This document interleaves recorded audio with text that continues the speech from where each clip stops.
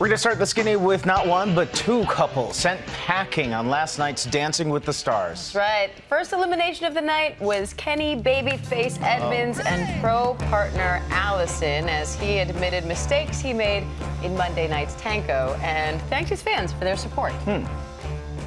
This experience is it's an amazing experience. Learning to dance with everyone. The family here is amazing. Everyone is just... I just want to thank everybody, thank all my fans, and thank everybody for voting for me. It's been amazing. It's such a treat. And despite his amazing Cirque du Soleil performance Monday night, it wasn't enough to keep Vanilla Ice and his partner Whitney on the dance floor. This is a magical experience. I love it. It's great. Dancing makes you happy, and this is just a happy experience. I'm honored to be here, and I appreciate all the fans and the people.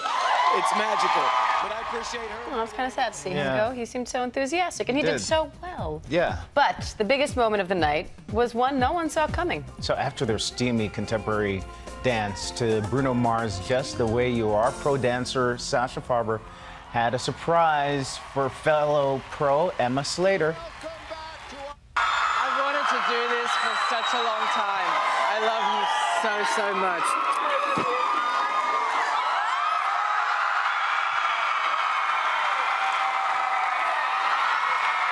Will you marry me?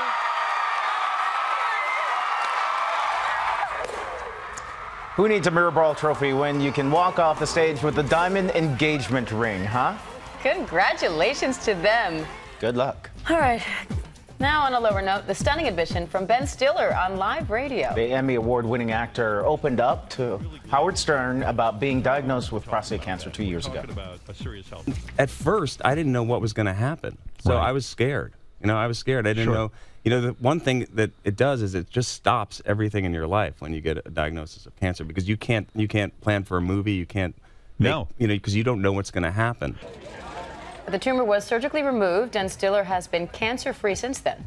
Now, there is a bit of controversy. Stiller's cancer was detected by a blood test known as a PSA, which many doctors shun because of its unreliability. Next, Vice President Joe Biden goes undercover. He marked National Domestic Violence Awareness Month by teaming up with actor Adam Devine in a Funny or Die video in which the two try to secretly infiltrate a typical college party.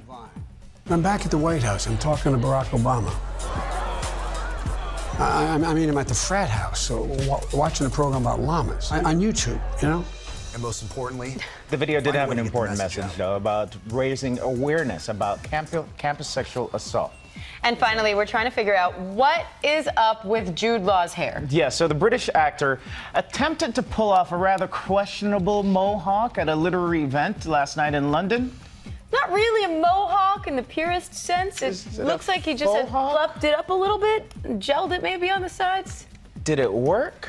According to our production team, no. We had nicknames like it was just a fail, and then they eventually merged it. A fail hawk. It looks like a cockatoo. Oh, a little bit, yeah.